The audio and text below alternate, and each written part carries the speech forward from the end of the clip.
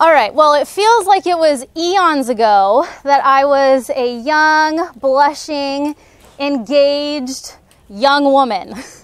And as I'm sure many of you who have been engaged can attest, during that period of engagement, I was daydreaming about my wedding. Of course, I was planning my wedding, but I was also daydreaming about all these different moments. What was it going to be like the first time I saw my dad and he saw me in my dress? What was it going to be like to take his arm, lock eyes with my future husband, and walk down the aisle? What was it going to be like to stand there and say our vows to one another, holding each other's hands, promising our lives, our love, our forevers to one another before God and before our family and friends? But there was one moment on my wedding day that I never thought about, that I had not anticipated, but this moment is so starkly emblazed in my memory, and it so took me by surprise. And it was the moment that I bent down, and my sister, who I'm so sad couldn't be here tonight, my sister placed the veil on my head. And it was after my manicure was done, my dress was on, my hair and makeup were good to go, and that veil getting put on was the very last touch before I got married. And I remember standing up from bending over for her to put that on, and I looked at myself in the mirror, and I was overwhelmed because I looked like a bride. There was something missing before the veil got put on. I knew it was my wedding day, but it didn't click. I'm getting married. I'm the bride today. Until I looked at myself with the veil on. And in that moment, I realized I'm the bride. I'm Mike's bride. I'm getting married today. Well, ladies, today we're going to open God's Word, and we are going to see some things that He instructs us to put on as His bride. And if we don't do this, if we fail to put these things on, we are not going to look how He wants His bride to look. We are not going to look and reflect the gospel and this amazing grace that He has saved us with. We're not going to reflect it well. So I'd like you to open your Bibles with me and turn to the book of 1 Timothy. 1 Timothy is part of the pastoral epistles. The pastoral epistles, 1 Timothy, 2 Timothy, and Titus. And it's Paul writing to his protege, his son in the faith. He loved Timothy. He talks about Timothy all over his epistles. Timothy is mentioned as being with him and a confidant and a partner in ministry throughout the book of Acts. Timothy was very dear and near to Paul, as was the church at Ephesus. Now, Ephesus has been compared to modern-day Orange County. Super wealthy, super elite, have everything that they could possibly want or need, really not lacking for anything.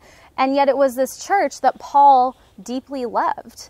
And so Paul at one point commissioned Timothy to go be the pastor of the church at Ephesus. This person that he dearly loved, that he considered to be his son in the faith, he commissions to go and pastor this super important church. But as we read through the book of 1 Timothy, we see that the church at Ephesus was really facing two big problems that Paul wanted to address with Timothy. The first thing that we see in chapter 1 is distraction. They were dealing with some false teachers, and they had people coming in there and teaching them a gospel, teaching them practices that were contrary to the gospel of Jesus Christ. They were being distracted from pure and true theology.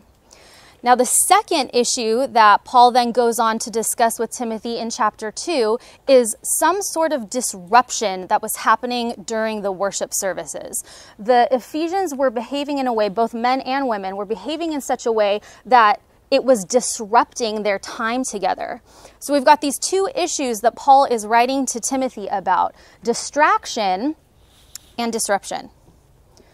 Could there be more adequate words to describe 2020? distraction and disruption. And although our problems that we have faced this year are vastly different and not really the same than what they were experiencing at that time, there's obviously still some correlation here and some lessons to be learned. Paul was wanting to correct, get back on track, refocus the men and women of this church and talk about what is the point. What is this all about? What are we aiming for? What are we striving for? How should we be behaving in the household of God?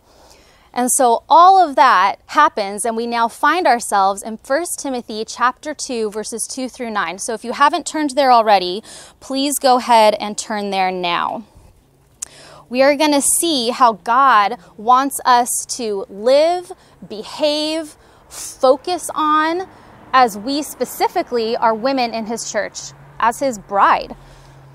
Starting in verse 9, he says, likewise. We're kind of picking up in the middle of his sentence here, which we'll get to, but he says, likewise, also that women should adorn themselves in respectable apparel, with modesty and self-control, not with braided hair and gold or pearls or costly attire, but with what is proper for women who profess godliness, with good works. Okay, so I said we're hopping into the middle of this sentence. Paul starts, if you look at verse 8, by saying, I desire. And then he talks to the men, because remember I said there's some kind of disruption going on with both the men and the women in the way that they were behaving in church. So he first addresses the men by saying, I desire that in every place, and then he gives the instructions for the men. Now he's saying likewise, so the likewise is referring to his desire, his instructions, how it is that women should be behaving.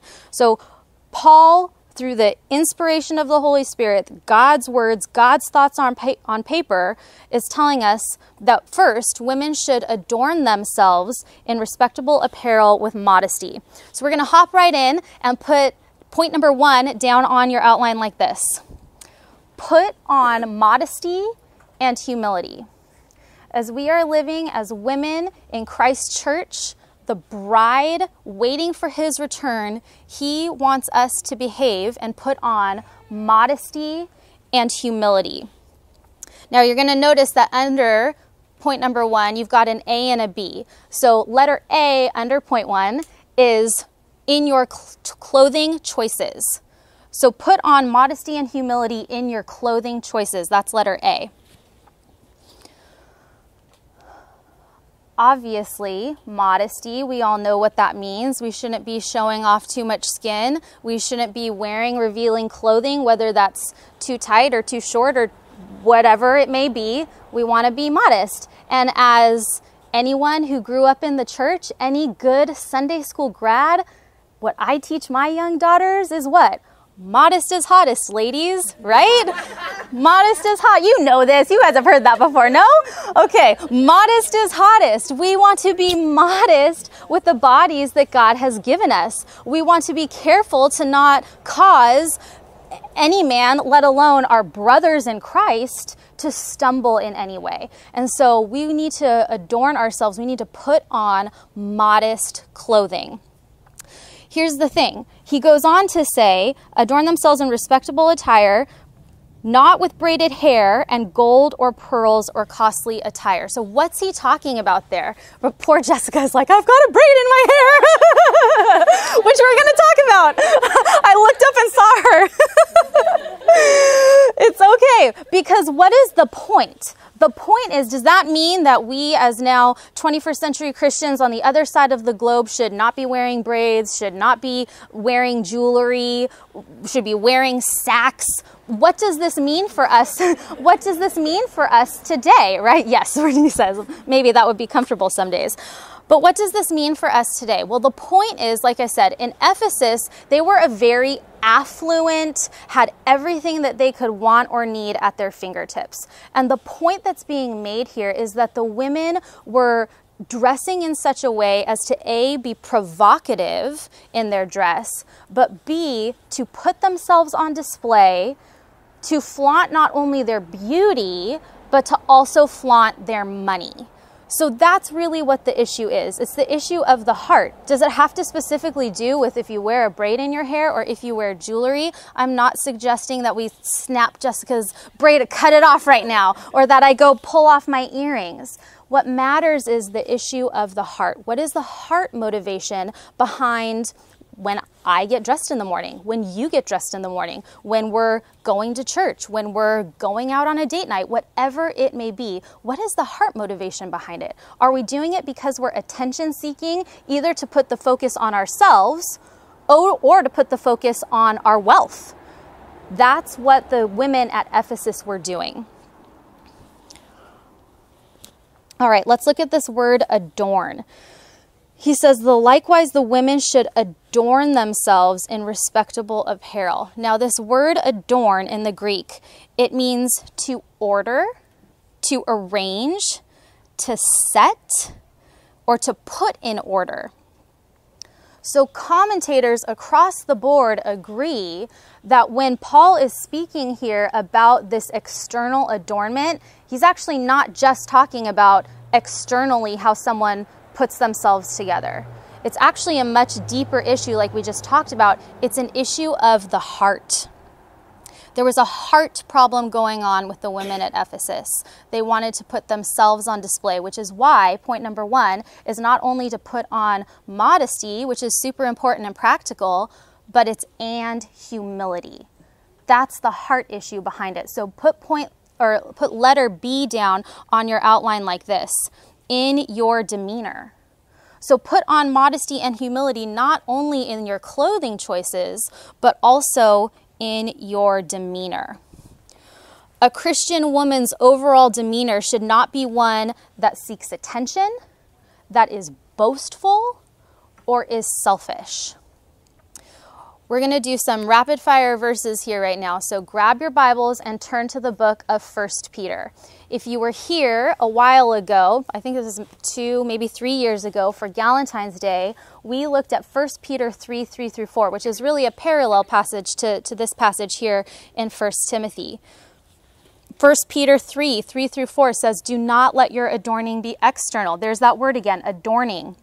Don't let it be external, the braiding of your hair, the putting on of gold jewelry, or the clothing you wear, but let your adorning be the hidden person of the heart, with the imperishable beauty of a gentle and quiet spirit, which in God's sight is very precious. Again, it's not this overall consuming thought, attention, time being poured into external things, but how are we cultivating the inner person, the person of the heart, with that imperishable beauty of a gentle and quiet spirit? Flip a few pages back to 1 Peter 5:5. 1 Peter 5:5, Peter says, clothe yourselves, all of you, men, women, children alike, clothe yourselves, all of you, with humility toward one another, for God opposes the proud, but gives grace to the humble. Again, it's that thought of putting on humility, of taking on, think of Philippians 2. I'm not going to turn you there. You guys are well-taught Compass women, you know it. Put on that mindset of Christ, who came as a servant, who didn't count equality with God a thing to be grasped, but he emptied himself. And we are called to put on that same sort of mindset. You don't have to turn there, but I'm going to read it for you. Just another aspect of humility is being someone that's not boastful. And because I have, young children in my house, I am very familiar with this verse, because for the youngest age possible, kids have no problem boasting at how great they are at stuff. So Proverbs 27:2 is something that is often repeated in our house. Let another praise you and not your own lips. Not your own mouth. A stranger and not your own lips. And sometimes I'll just look at my kids and I'll go, up, Proverbs 27:2. And they know. I don't want to hear a boastful thing coming out of your mouth that you're the greatest at jumping, or you're the greatest at, cartwheels, or whatever it may be. From the littlest of ages, they have no problem saying, I'm so good at this. I'm the best. Look at what a great job that I did. As Christian women, that shouldn't be named among us, being boastful, being selfish, being self-absorbed, wanting the spotlight on ourselves. So not only in the clothing choices that we choose, but also in our overall demeanor. How are we conducting ourselves? Modesty and with humility. You guys know, I think I've shared it with you before, but the C.S. Lewis quote, humility is not thinking less of yourself, but thinking of yourself less. And as I was prepping for this message today, I remembered that Lewis quote, and then I remembered this incredible story that I read about the Bush family. You guys know the Bushes, both President Georges, not Washington Bush. But there's this incredible story that George H.W. Bush's granddaughters share. They actually wrote it in their book that they came out with a few years ago, about this incredible time that their grandfather displayed this sort of humility. Now, they didn't call it humility, but I'm going to call it humility.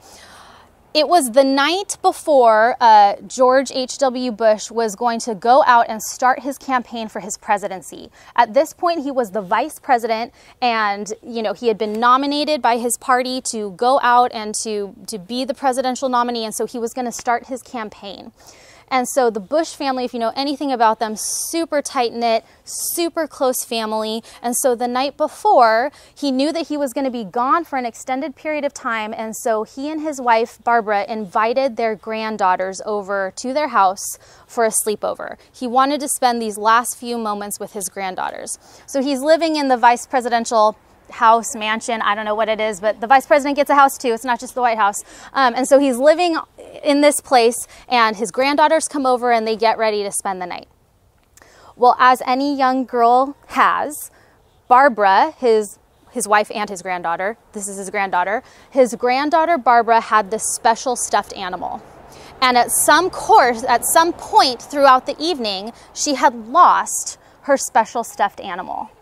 And so here he is trying to put his grandchildren to bed, just wanting this special time with them. And yet he's got this inconsolable, 5 or 6-year-old, maybe even 4-year-old that can't find her special sleep comfort thing. And so George H.W. Bush, with his Secret Service team, goes out himself onto the grounds of the vice president's house and searches with flashlights, combs over the entire estate, looking for this beloved stuffed animal that his granddaughter lost.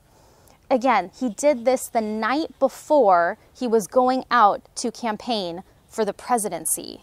That's a pretty big deal. That's a night that you're probably thinking, I want to get a good night's sleep. I don't want to be out with a flashlight, looking all around for precious Fluffy, right? But that's what he did.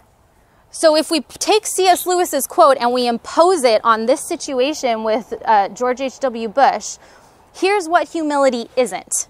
Humility isn't George H.W. Bush sitting there at the table going, well, I'm not very good at finding things. I mean, Barbara, my wife, always tells me, if it were a snake, it would have bit you, because I'm always trying to find things that are right in front of my face.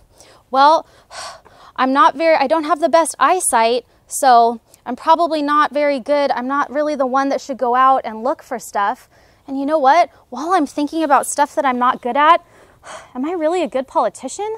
I don't know. I'm a VP. Do I really have what it takes to be the president of the United States? Maybe I should just can this whole campaign thing at all. That's not what he did. That's not what humility is. Because do you guys see what the problem with that sort of fake humility, thinking less of yourself? What happens when you're thinking less of yourself? That's the only thing you're thinking about. You're thinking about yourself. Negatively, but you're thinking about yourself. No, true humility is not considering himself. True humility was saying, whatever it takes, I'm going to go serve my granddaughter. I'm not going to entrust it to someone else, although he had a team and staff and Secret Service and whoever it was that could have gone out and searched for Fluffy themselves. He was with them. He went out there because someone that he loved had lost something precious, and he wanted to bring it back to her. That's humility, not considering himself, putting his sleep, his probably peace of mind, all of that on the altar of serving someone that he loved. That's humility. That's the kind of humility that Christ calls us to. Thinking not less of ourselves, but thinking of ourselves less. All right. Now, Paul goes on to say really quick in rapid succession here in verse number 9, he instructs that women should adorn themselves in respectable apparel with modesty and very quickly and self-control. So put point number 2 down on your outline like this, pretty straightforward. Put on self-control. Put on self-control. I fear too often in my own life that I too quickly write off self-control because I seem like a put-together person. My husband seems to be doing fine. My kids seem to be doing fine. My house seems to be in order. I'm self-control. Check. Let's stop for a second and ponder the areas that we really have to consider in regards to self-control. Because when we start peeling back these layers of, again, not just external stuff, but internal stuff, that's where the conviction comes. That's where the conviction lies. So put letter A underneath point 2 on your outline like this, with your thoughts. We need to put on self-control with our thoughts. Turn with me to Philippians 4:8. I think someone knew I was going there. Philippians 4:8. One that probably many of you have memorized at some point, which is great. And if you haven't, I strongly encourage you to do so.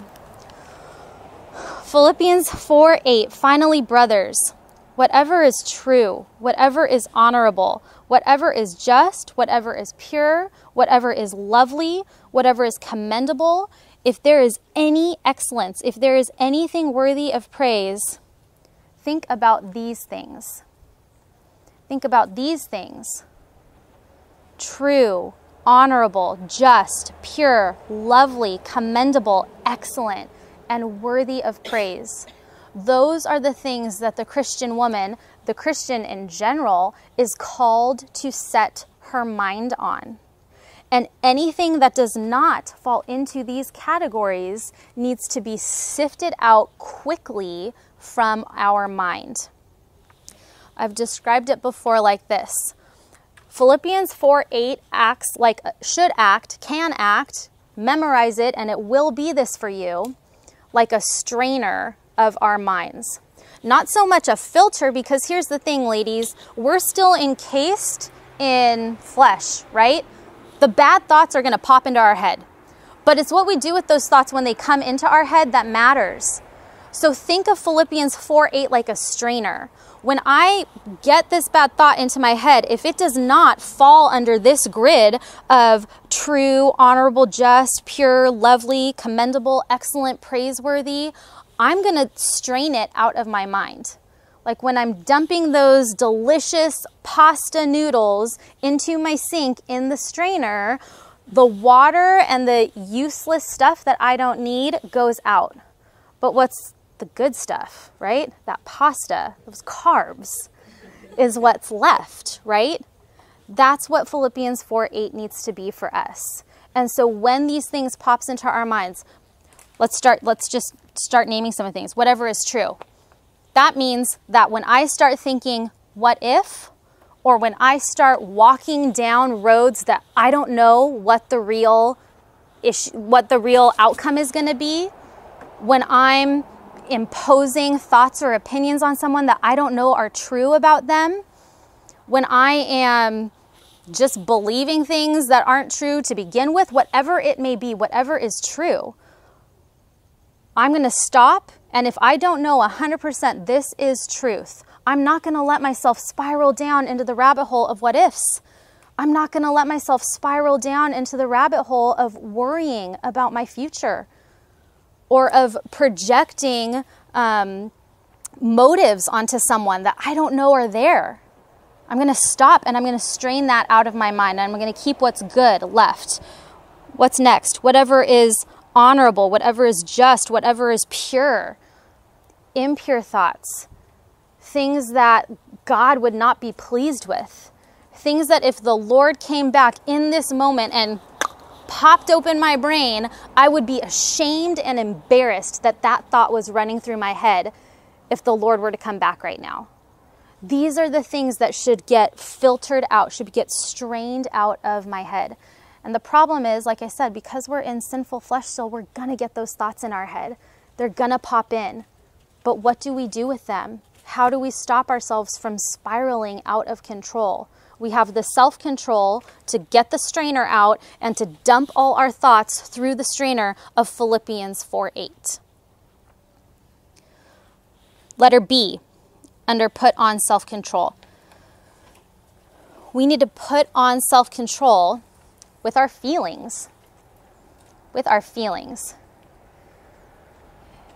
And you may go, whoa, whoa, whoa, hold up. With my feelings, I'm allowed to feel however I feel. I'm allowed to feel, this is my truth. This is who I am. Don't stifle me. How dare you stifle me, Erica? Well, here's the thing. God's word actually has quite a bit to say about having self-control over the way that we feel. And I'm going to prove this to you. Turn with me to Psalm 42. Psalm 42. We need to be ready to not give ourselves a pass at feeling bitter, angry, having a lack of joy, having unrighteous jealousy, having a stubborn heart. Maybe it's a stubbornness to obey. Maybe it's a stubbornness and unwillingness to forgive. Maybe it's a stubbornness to not submit to your husband or to submit to anyone that's in authority over you, your boss, Pastor Elliot, whoever it may be. So often we just want to give ourselves a pass because it's just the way I feel. It's my feelings.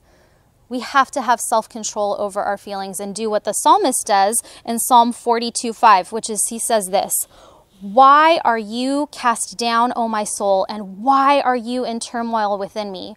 Hope in God, for I shall again praise him, my salvation and my God." He doesn't give himself a pass for being down in the dumps. He doesn't give himself a pass for feeling bad for himself. Maybe he's struggling even with bitterness or anger or whatever it may be, whatever it is that's causing him to feel down. He says, no, O soul, why are you feeling that way? Hope in God. Further down in that same chapter, Psalm 42:11, he says again, "Why are you cast down, O my soul, and why are you in turmoil within me? Hope in God, for I shall again praise him, my salvation and my God." Do you see what he's doing here, ladies? He's biblically counseling himself. He's biblically counseling himself through his emotions to do what the hymn says, turn his eyes upon Jesus and have his feelings follow. This isn't, I need to feel better and then I can obey, or I need to feel better and then I can praise Jesus. No, he biblically counsels himself to do the action first and then let the feelings follow. We need to have self-control over our feelings, over our emotions. And ladies, as women, that's a hard thing to do. But we can't give ourselves a pass for sin. And we need to do what the psalmist does and biblically counsel ourselves out of the dumps, out of anger, out of bitterness, out of stubbornness, whatever it is. Turn with me to Psalm 105. Psalm 105, 1 through 5. I'm sorry, 103. I'm like, that's not right when I started reading it. Psalm 103, 1 through 5. Again, David. Bless the Lord, who? Bless the Lord, Israel. Bless the Lord, all you people. Bless the Lord, O the world. Bless the Lord, O my soul. And all that is within me, bless his holy name. Bless the Lord, O my soul, and forget not all his benefits, who forgives all your iniquity, who heals all your diseases, who redeems your life from the pit, who crowns you with steadfast love and mercy, who satisfies you with good, so that your youth is renewed like the eagles. Ladies, there have been some hard and painful times this year. And I'm looking over the faces of so many of you, and I know the trials that you've faced this year. I know the difficulties that you've come up against. I know the hurt. I know the pain. I know the difficulty of what 2020 has brought. But look at what David says. Again, inspired by the Holy Spirit. These aren't David's thoughts. These are the God of the universe's thoughts on paper. And he instructs us to biblically counsel ourselves. Not to do this L-shaped amen, like, yes, God, preach to them. No, it's me. Bless the Lord, O my soul, and forget not all his benefits. Look at these benefits here, ladies. He forgives all our iniquity. He forgives my iniquity. He heals all our diseases. Now, we don't want to have an over-realized eschatology, right? That's going to happen in the New Jerusalem when death and sorrow and sin will be no more. But that is a reality. His victory is secure. That is going to happen. He's redeemed, if you're a Christian, he's redeemed your life from the pit. And he's crowned you with his steadfast love and mercy. Beautiful, beautiful truths. But here's the thing. You can't get self-control of your feelings. You can't biblically counsel yourself if you don't know what the Bible has to say. If you don't know the Bible's counsel, if you're not in the Word, if you're not memorizing it, if you're lackadaisical about attending church or small group or dwell richly, if you think that it's okay to skip on your daily devotions, we have to be women of the Word. If we're going to be women that put on the veil and live like Christ's bride, we have to know his word. Otherwise, if we go to biblically counsel ourselves, we're going to go, I don't know, what does God's word have to say about this? If you get to that point, just come back to Psalm 103, 1 through 5. Go through all of the Psalms for that matter, right? Beautiful truths about who God is and how we are to respond to him are in the Psalms. We have to know his word. We have to get self-control of our thoughts, of our feelings. Don't worry, guys, it only gets harder. Letter C, put on self-control with your words. Put on self-control with our words. Don't worry, that's not our sprinklers. Yeah, deck and cover. That would be a really eventful women's event. That'd be a very eventful women's workshop. All right. I'm going to read these off to you, ladies. I don't think we have time to turn to each one.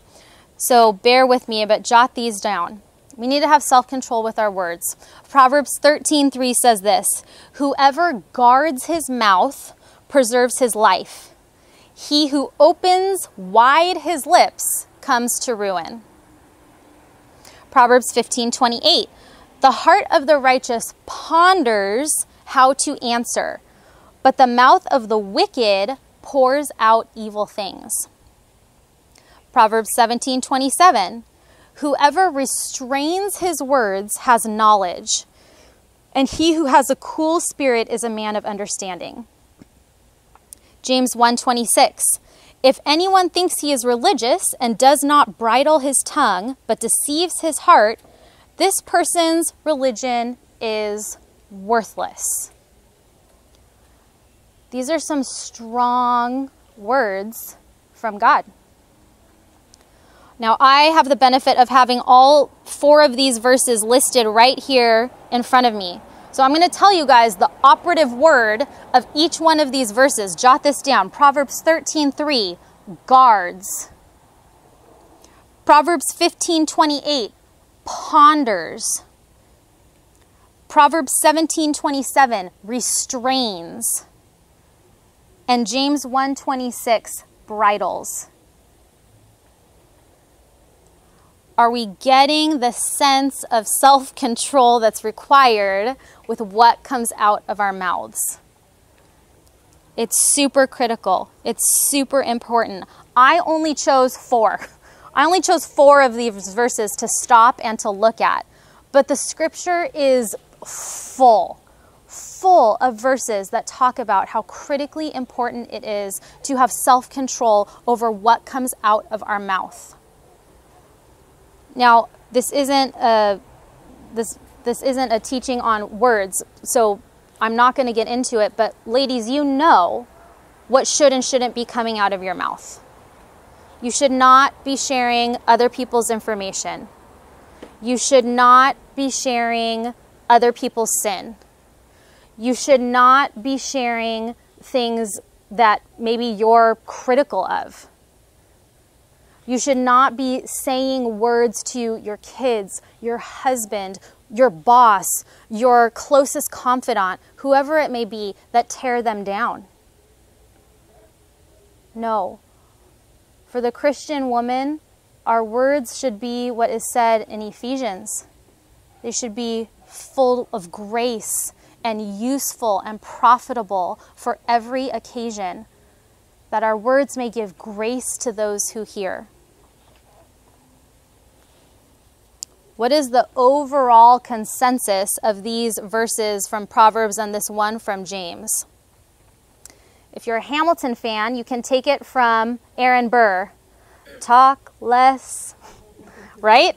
Smile more. Thank you. Talk less is the overall theme of these verses. I didn't even mention Proverbs 10:19, but you could jot that down. When words are many, transgression is not lacking.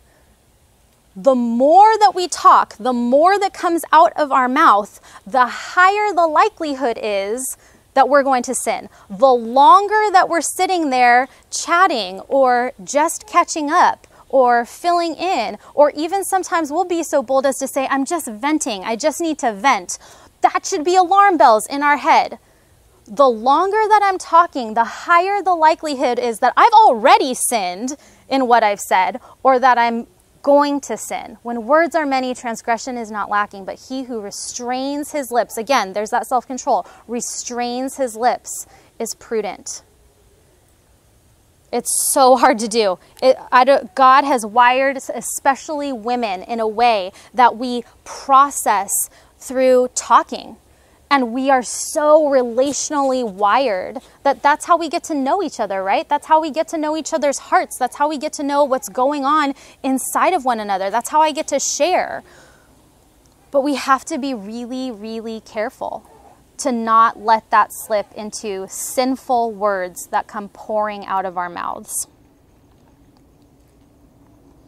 Letter D.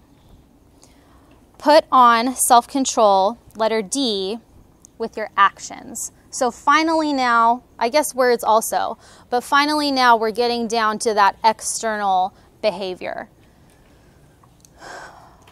Proverbs 29:11 says, a fool gives full vent to his spirit, but a wise man quietly holds it back.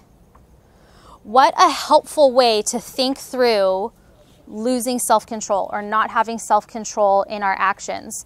Just that phrase, gives full vent to his spirit. What are the situations that we find ourselves in where we're giving full vent to whatever emotions, feelings, thoughts are going on within us? And when we get to that point where we're feeling like we're giving full, I'm giving myself over, I'm giving up, I'm surrendering to all of this that's going on inside me, and I'm just coming out with it. That could be in angry tones to our kids.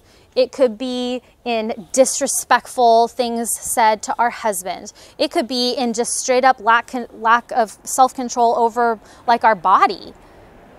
Slamming cupboards, slamming doors, whatever it may be. What is it that we're doing that gives full vent to our spirit? That's what we have to stop and look at and realize, okay, I may be this put together Christian woman, but behind closed doors, when is it that I'm giving full vent to my spirit? Those are the moments that I am lacking self-control. Hopefully, though, you stop before you get to that point, because we've given you 2 filters already to get through before you get to that point, right? Get self-control of your thoughts, get self-control of your feelings, and if you can do those first 2 things, then hopefully it never results in the full-blown, I'm giving myself over to how I think, how I feel, and just letting go. Just getting it all out. We can't give ourselves passes. It's not becoming of women who have been called out of darkness and into his marvelous light. All right. So not only does Paul instruct them to have self-control, which self-control really has this element of restraining bad behavior, right? That's what self-control is, holding back. But now there's the flip side of that we get to in verse 10. Go ahead and put it down on your outline like this. We need to now put on good works. So what are the things that we're putting off? We just talked about. Now what are the things that we are putting on? What is the positive things that we are doing? Put on good works.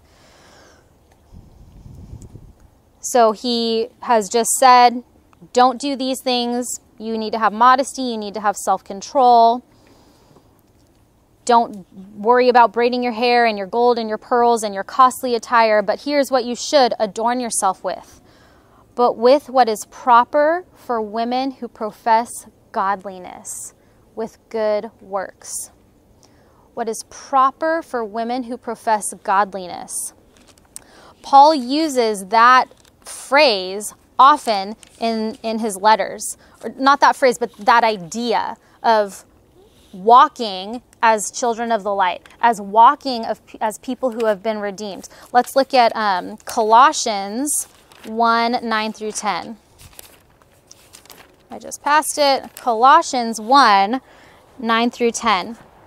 Again, this is Paul, and he says, and so from the day we heard, we have not ceased to pray for you, asking that you may be filled with the knowledge of his will in all spiritual wisdom and understanding, so as to walk in a manner worthy of the Lord, fully pleasing to him, bearing fruit in every good work and increasing in the knowledge of God.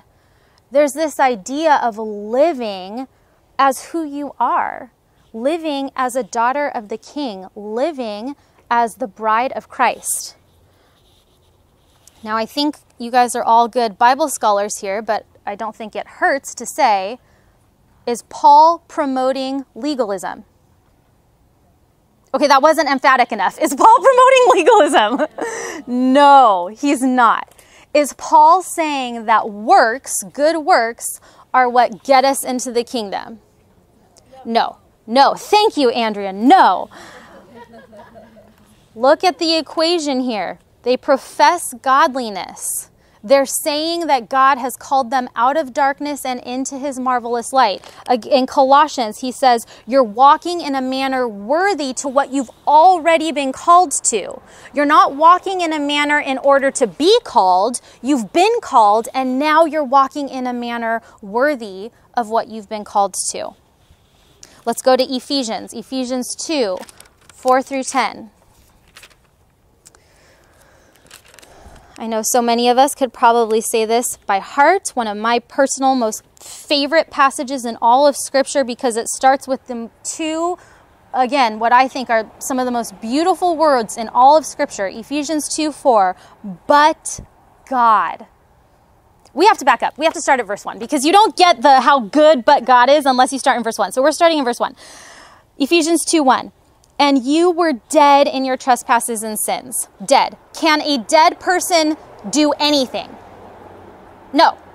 Can a corpse do anything, let alone anything good? No, they're dead.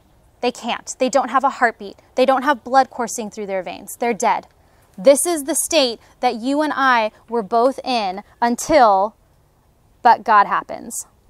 And I was dead in the trespasses and sins in which you once walked, following the course of this world, following the prince of the power of the air, the spirit that is now at work in the sons of disobedience, among whom we all once lived in the passions of our flesh, carrying out the desires of the body and the mind, and were by nature children of wrath, like the rest of mankind. That is a hopeless, desperate, pathetic state that we have all been in. But God, being rich in mercy because of the great love with which he loved us, even when we were dead in our trespasses, made us alive together with Christ. By grace you have been saved, and raised us up with him, and seated us with him in the heavenly places in Christ Jesus, so that in the coming ages he might show the immeasurable riches of his grace and kindness toward us in Christ Jesus. For by grace you have been saved through faith. And this is not your own doing. This is not your own works. This is your good works, Isaiah says, are as filthy rags. Do you know what that filthy rags meant? Literally menstrual rags, period rags. Your good works are nothing as a dead trespasser in your sin. But God. This is not your own doing, picking up in verse 8.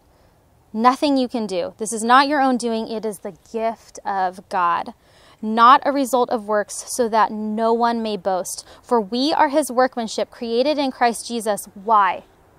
For good works, which God prepared beforehand that we should walk in them. That's why Christ has saved us.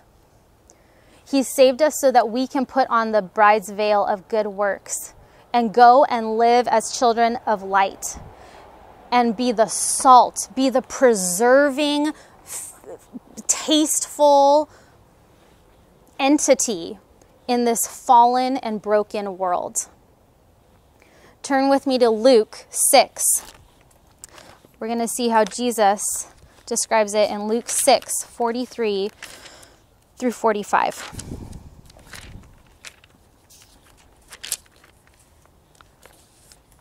Luke 6:43. For no good tree bears bad fruit, nor again does a bad tree bear good fruit. So let's think back in terms of Ephesians 4. A corpse cannot do good works, and a person that has been made alive cannot lay there like a corpse. For no good tree bears bad fruit, nor again does a bad tree bear good fruit. For each tree is known by its own fruit. For figs are not gathered from thorn bushes, nor are grapes picked from a bramble bush. The good person out of the good treasure of his heart produces good, and the evil person out of his evil treasure produces evil. For out of the abundance of his heart, his mouth speaks. How we conduct ourselves, including how we speak, is a reflection of what has gone on inside of us. And as Ezekiel 36 tells us, that when we are saved, God removes our heart of stone and gives us a heart of flesh. And not only does he do that, but he gives us his spirit. And his spirit is now alive and at work in each one of us. We don't have to be slaves to death and sin anymore. We've been set free from that bondage. But we've been set free from that bondage not to just wander around aimlessly, but to actually be doers of the word, like I said. To do what he has called us to do, to behave in ways that he has called us to behave. You don't have to turn there, but write this down, Romans 12:1. I appeal to you, I implore you, again, this is Paul, I beg you, I appeal to you, therefore, brothers, by the mercies of God, to present your bodies as a living sacrifice, holy and acceptable to God, which is your spiritual worship. All of us, every part of us, from our thoughts, our feelings, our words, our actions, should reflect that we are the bride of Christ. I was reading a while ago about the Renaissance. I don't know. I was reading a while ago and I came across this passage that was describing the Knights Templar. And the Knights Templar, when they were baptized, they would walk into the water in their full knight gear, and they would hold their sword above their head. And they'd be dunked into the water with their sword up above their head, their sword never going into the water. And that was the knight's way of saying, Christ, you can have all of me, but you can't have my sword. My sword, I'm going to do with what I please. I'm going to behave however I want to behave with my sword. So you can have the rest of me, but you can't have my sword. Sisters, I've had to ponder this all week long, and now I ask you to ponder the same thing. What is your sword? What is the thing that you are holding up out of the water saying, God, you can have the rest of me, but you can't have this? Is it your love? Your willingness to love the people that you're surrounded with? Is it sacrifice? Is it service? Are you willing to step up, like Pastor Elliott said, and be an owner in this church? Is it forgiveness? Are you withholding forgiveness from someone? What is your sword? Because I think if we're really honest with ourselves and we really dig deep and ask God like David did in Psalm 139, search me, O God, and know my heart. Test my thoughts and point out any grievous way that you find in me. There's going to be something that we're saying, you can't have this. And it must not be so among us. He deserves everything. As Romans 12 says, our bodies are a living sacrifice.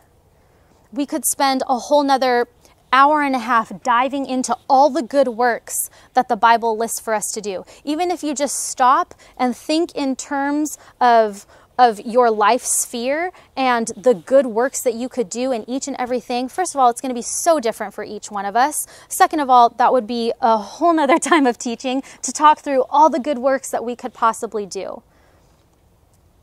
So what's important is for you to spend time with the Lord saying, God, what do you have for me today? What do you have for me tomorrow? What do you have for me in this next hour? What is the next thing that you require of me? What is that good work? Is it that sacrificial, extravagant kind of love that we talked about at Women's Retreat? Is it a willingness to step up and take ownership and serve somewhere? Is it a willingness to forgive, a lack of a willingness to forgive your husband? What is that thing? And what is it that you require of me? And it's not just one thing, it's everything, because we're a living sacrifice, right? It's all of who we are.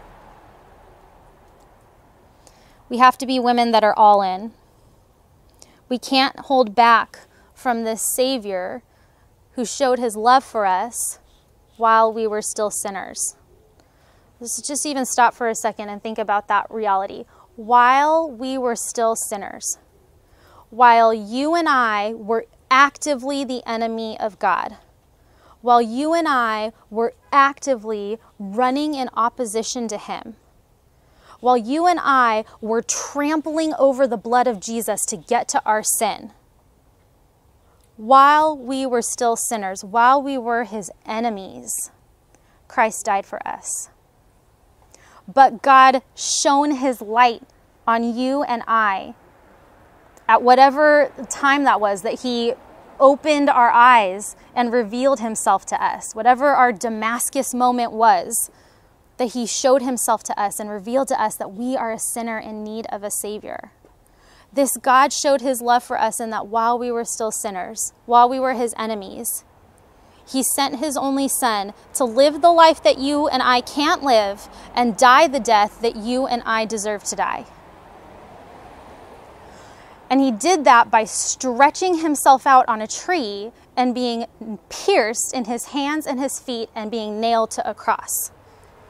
And not just that, but then suffering for the hours that he did. suffering and dying, experiencing the wrath of God that you and I deserve. This is the Savior that comes to us and bids us to put on modesty and humility, to put on self-control, to put on good works. This is the only reasonable response to this kind of extravagant love. This life of putting on the veil and looking like his bride, not just in word, but in the way that we conduct ourselves. It's the only reasonable response to this great kind of love. So let's do that tonight. Let's make a commitment tonight to put on the wedding veil, so to speak, to put on these things that we've talked about tonight, and now go out and live in a distracted and disruptive world the way that God would have us live as his bride. You should have had some lyrics passed out to you, because I thought it would be a great way to close out this teaching time by singing together Take My Life. And so I'm going to have Rebecca come up here, and she's going to lead us just a cappella. We're like straight up house churching it at this point. And she's going to lead us in Take My Life.